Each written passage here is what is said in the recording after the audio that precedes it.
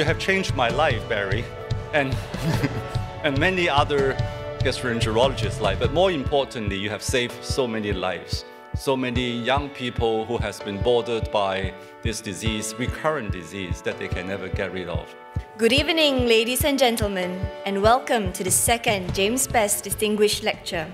Thank you very much for joining us this evening at the second LKCMedicine's James Best Distinguished Lecture. We are honored to have so many friends and colleagues and partners across different parts of the world participating in this event. And within 10 years of graduation, it made a Nobel Prize winning discovery. Again, I'm very honoured to present to you our speaker for this evening, Nobel laureate Professor Barry Marshall.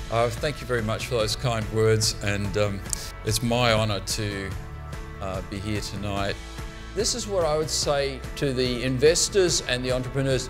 Don't just focus on the end point, enjoy the ride. So, you've got an exciting idea, you've got this vision that you're going to cure cancer or something, and you're trying to get there. So you've already got half of the value out of it, just imagining how great it's going to be when you get there.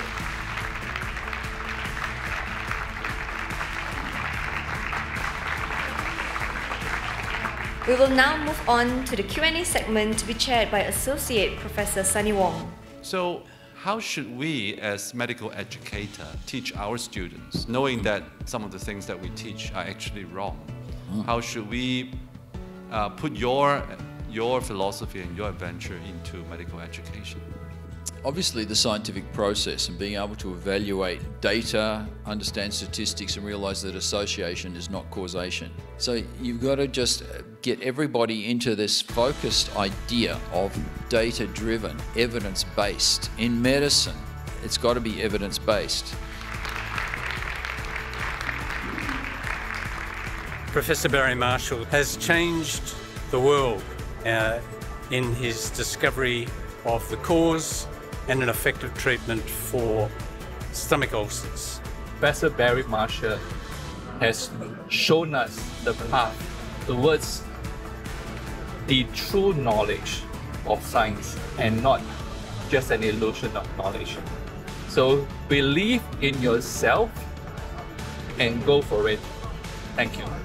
I like to encourage people to be entrepreneurs, and I say that you don't have success every day. We have a few failures, we have a few successes, and then I can look back on my failures and say, I'd advise you not to do it this way that I did. That was a big mistake.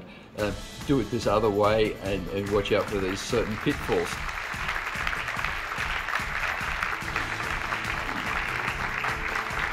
I'm really in my element here in Singapore, and I'm so happy to be able to come and give the James Best Distinguished Lecture.